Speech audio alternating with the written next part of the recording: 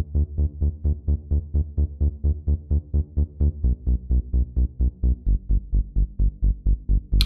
everyone, my name is Jeff Sloyer. I'm a developer advocate for IBM Bluemix, and today we're going to be sharing some pretty exciting news today. The docs for actually Bluemix are now open source on GitHub. Yay! So what does that mean? That actually means you can actually submit a fix if you see an error in the docs, which is pretty cool, or if you see something that needs improvement. The docs aren't perfect, we know that, and we'd love your help to actually make them better. So we're going to be talking about today how to actually submit a fix and kind of the process for getting it accepted and live back into Bluemix.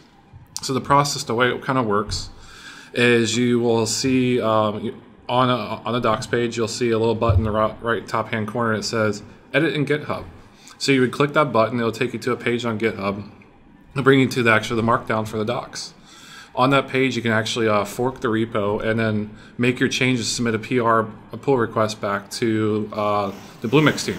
Once the pull request is received, the Bluemix team, they'll review the pull request and give you any feedback or comments they think they need to be addressed. Or if it looks great, they'll actually go ahead and accept the pull request. And within about an hour or so, it'll actually be live in production in all the instances of Bluemix around the world. Pretty cool. So if you want to submit a fix, let's go through how the process would actually work and how you would do it. So first, we actually need to go to Bluemix. So in our browser, we'll go to bluemix.net. In the top right-hand corner, there'll be a button that says Docs. We'll go ahead and click on that. So let's pretend you're actually reading through the docs and you find an issue with something. Let's go look at compute. Let's go look at Cloud Foundry apps. Let's say I'm interested in using community build packs. Pretty cool. So up here in the top right hand corner, we'll see this button that says Edit in GitHub. This is actually new. So if the page doesn't actually have this Edit in GitHub button up here, you can actually click this feedback button over here and click on specific feedback and share and click up here at the top, and you can share some feedback with the Bluemix product managers about that you'd like to see the docs for this on GitHub. So please share that with us. If there's not that button there, please share your feedback with us that you'd love to see that. But if this button is here, we can go ahead and click it.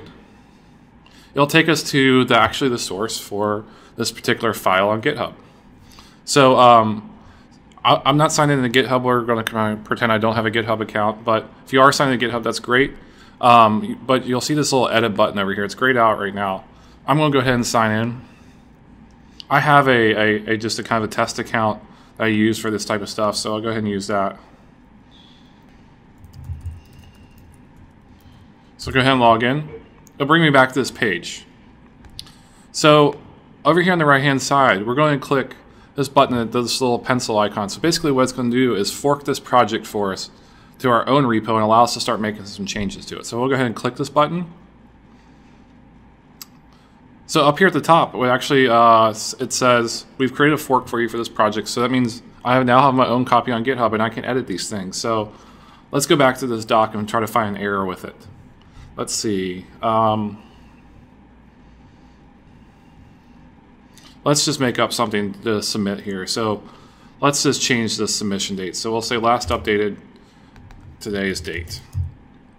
So basically all you have to do is just make a little change here. You can actually preview the changes. This is actually straight up markdown, so you can preview the changes. Click on edit and then preview up at the top so you can see the changes live. See how they roughly look. And then go back to edit file. So to scroll down here to the bottom, it's best to actually put a pretty descriptive change here. So the first part you just put like a brief description about change date. And in the optional extended description, it's best to write something really why you did this. So change the date because this is a video I'm making and this isn't a real change. So basically that's all you have to do. Then click propose file change.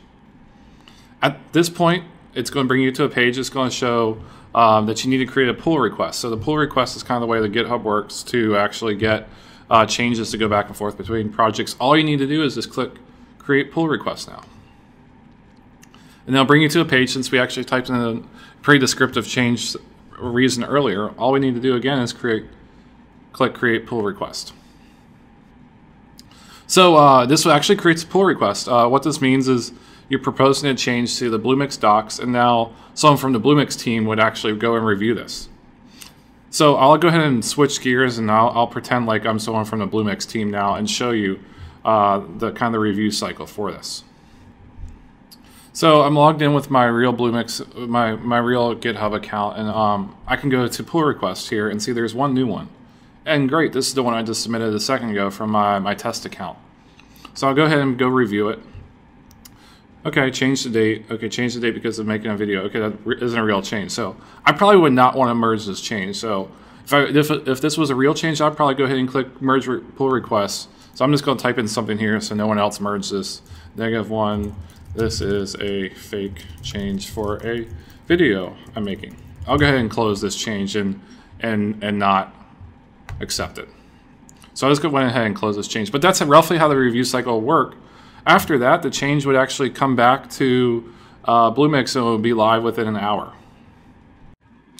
So today we went through how to actually submit a change or correct an error in the docs for Bluemix.